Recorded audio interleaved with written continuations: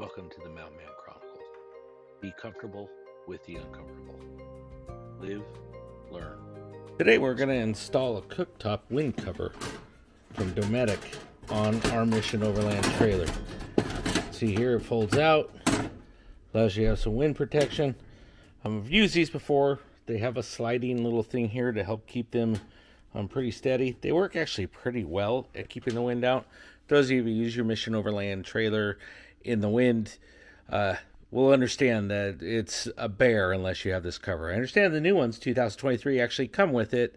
Those of us who invested during COVID were kind of left out with this basic part. I'll list the part number below for those of you who have older ones that want to install it. It really is an early install. One of the things you'll need to do to be able to install this cooktop cover, wind cover, is one of these little diamond shaped screw bits right here where my fingers. All right, the first step is to remove the screws. Fortunately, doesn't look like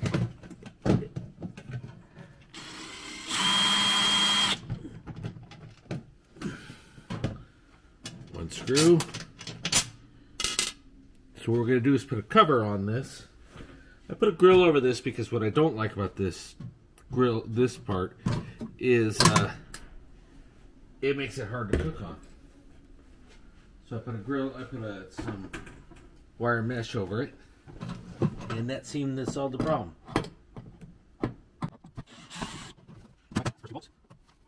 You can see the next two parts here. There's some little doohickeys you got to pull out. I'm a big believer in these little plastic tools. It may or may not work. I'll probably have to go get a little pick. Alright, I got my handy dandy pick here. Let's see if I can get this sucker off without scratching anything. Looks like it's going. Got one. There's four of them. The two. The three. And here's number four. Which number four? Right here is one back. We'll see how that goes. Alright, next step is to hold this up. I put my finger on the back to do some backing, and then I got a Craftsman 9/32 wrench or socket. Put that one on hand tight. Get the second bolt. Do the same. Afterwards, I'll probably.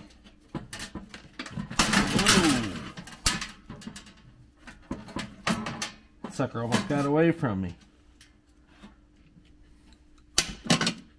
The idea here is not to put too many things in your hands like I just did, so you're juggling multiple things.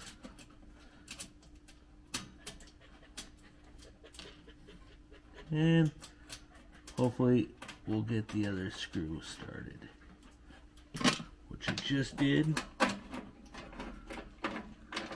Get that one hand tight. Then go to the other side and do the same.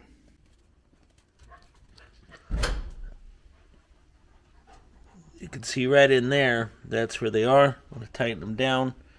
Hopefully I'll be able to get them in. As you can see here, it's nice and flush again. So now I am going to attempt to screw it back down, and then we'll get the rest to sit flush. Alright, found out that these need to be drilled out a little bit. So that's the next step, is to drill and make sure these are set perfectly. So what I used was a tiny unit bit, just rounded it out just a tiny bit, not a lot. And it seemed to work. You can see the screws off a little bit, but it does straighten out as you put it in.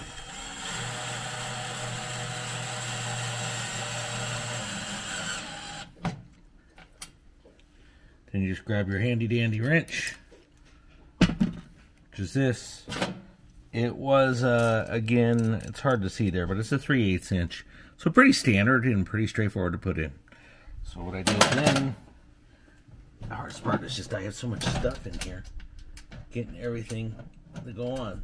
I start by hand. I found it's easier to do. A couple turns, get her tight. Go back with my wrench.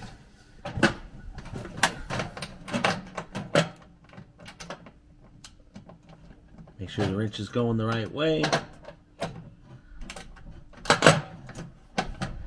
and tighten her down.